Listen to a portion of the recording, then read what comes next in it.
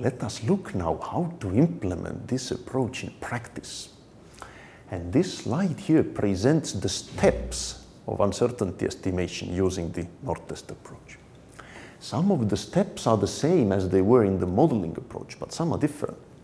So as it was with the modeling approach, we start by specifying the measure run. But then here we don't have the model part. It doesn't mean that we don't need any model. We do need a model because we need to calculate the result somehow, and this goes via the measurement model. However, the model is not directly a part of the uncertainty estimation approach as such.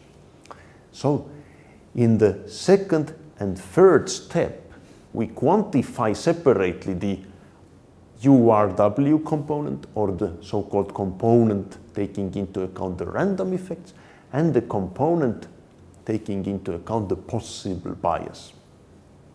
And then both components need to be converted to the standard uncertainties, and the remaining already goes exactly as it was in the modeling approach.